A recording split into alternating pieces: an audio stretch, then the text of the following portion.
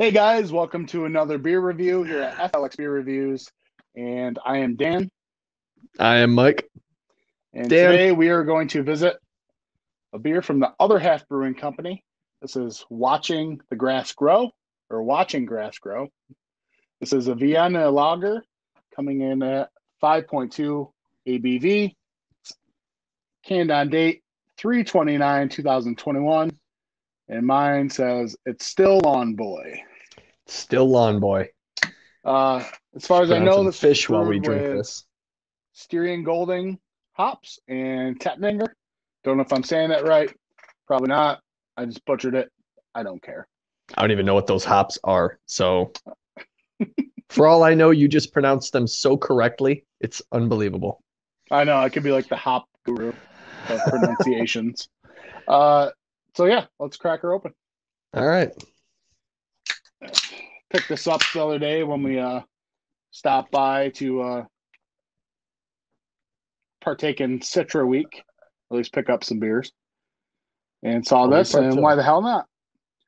It was at a decent price point. I think it was like $14 for a 4-pack. So, but for a lager, we'll see. I left myself no room. Dude, what'd you do? I just saw you. You cheated. You got a taste. I did. Sorry. Wow. Yeah, it tastes terrible. Okay. Review over. Yeah, review over. Okay. Clear beer, of course. It's a lager. Pretty clear. Yep. I would say it's a bit darker than some lagers I've had. What about you? It's looking like that coppery amber color I like to see from a lager. Okay. All right. Yeah, you probably got a little bit more experience with lagers than I do. Pilsners and lagers. I've got like rich, almost 2 fingers creamy head on top. I mean, it looks good. Passes the eye test. Yeah, I mean, mine's not quite there, but to be fair, I don't know. Do you got any left in your can or? Yes, I do. No. Yeah. Right. Yeah, no, it looks appetizing. Looks delicious. It does. It does. Is appetizing the word for beer? Is like sure. When you want beer? Okay. Yeah, absolutely. I got an appetite for beer. All right, let's get a whiff on it. All right. I'll let you go ahead. You might have to. I'm not getting much. Okay. So I'll take over because Mike just clearly is not a professional. I don't even know if this is a professional beer, so this could be this a comes shelfie. off very biscuity. I'm getting a little bit of sweet. A little bit of sweetness, a little malt, if you will. Honestly, I'm lost for a descriptor. I'm not used to this. Okay. This is not in my wheelhouse. It smells almost like, what the hell is it? Like when you open up like a box of like wheat thins. Really?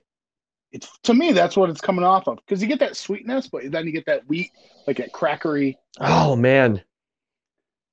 I don't know if it's because you mentioned it or what, but that's what I'm getting now. Sweet. I'm getting sweet thins. Sweet thins. There you go. Yeah, that's what this smells like. All right. Finally. Tell you what, let's just taste it because we're not going to help anybody with our nose nor descriptors. Not at all. Let's just dive in. Cheers, buddy. Cheers.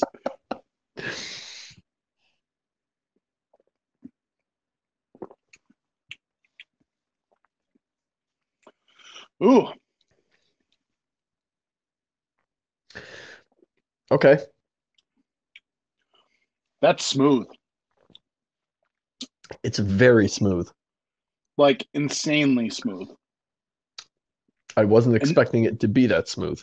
Not a lot of carbonate. Like there's carbonation, but there's bubbles, but there is not a lot of carbonation at all. Like the mouthfeel is so pillowy and so soft. It's weird. You almost get that same mouthfeel within like your IPAs with like the lactose and oats. Like Just It's coats your bordering on tongue. that. It's like a velvety ride over your tongue. And then right on the back, following that, you get that sweetness that we thought was going to be there based off the nose. And go ahead. I'm getting that sweetness and the sweet thinny part. It's honestly finishing a little dry. I don't know if you're getting that, but I'm getting a good swirl, and that's what I'm doing. That's what proper glassware will do. Yeah, everything is very subtle in this. It's a very subtle beer. There's nothing offensive about it. There's nothing that just smacks you in the face. It's not too bitter. It's not too sweet. It's not too malty. It's like a really good blend, but I got to get back to that mouthfeel. I can't get past the mouthfeel. Okay. Honestly, this mouthfeel is what sets this lager apart from most lagers that I have had, or I prefer this. I prefer this over a traditional, let's say. Or like a traditional, like crisp carbonated lager. Yeah. This has the smoothness of like over in England, like they have the brew pub beer, you got your like Boddingtons and all that, all the beers on nitro or stuff, but they're smooth. Or like an Old Speckled Hen, right? Oh man, you're going back. All right. Yeah.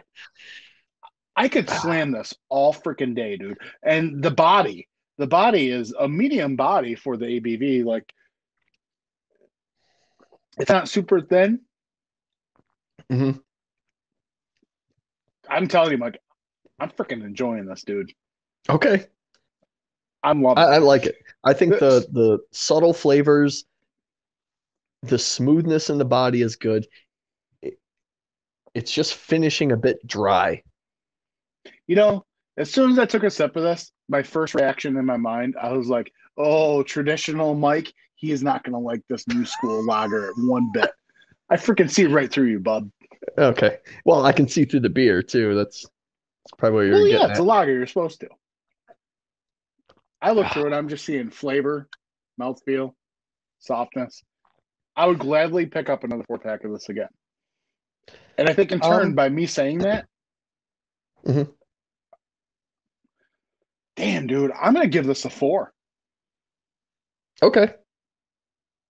Yeah, that's my score. I'm giving it a 4. Okay. I'll give it a 3.25. Okay. I'm disappointed in that score. No, you're not. Yeah. No, you're not. It was in your mind. It was to be expected.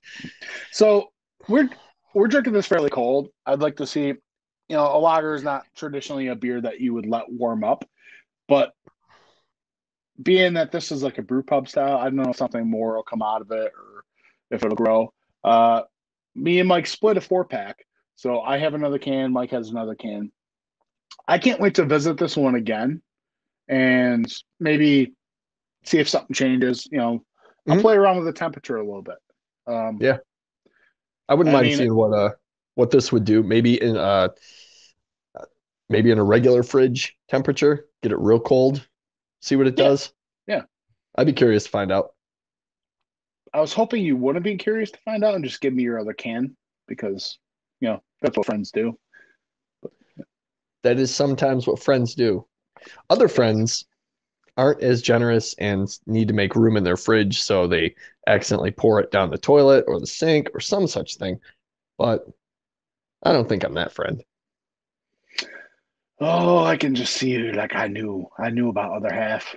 The gypsy juice. It is still gypsy juice, but it's not as bad.